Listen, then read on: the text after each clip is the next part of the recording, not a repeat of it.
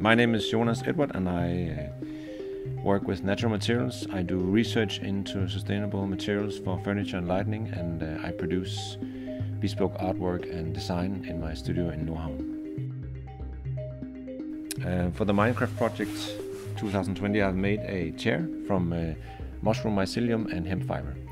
The chair is constructed from 15 sheets or boards of mycelium, which is designed as a corrugated board laminated construction, which is constructing the chair in these different elements that grows together through a period of 4 to 6 weeks.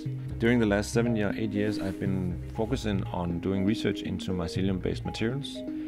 In nature there's a lot of interesting materials, but one of the processes behind this project is the mushroom's ability to break down organic matter to produce mycelium, which is the root light structure of mushroom. For me, Minecraft means a lot of things, but basically it is the opportunity and the window to think out loud about thoughts that typically would not be produced. Having a discussion about what is design and what is craftsmanship, and in this case what is a product, I find it very interesting to participate in the Minecraft project.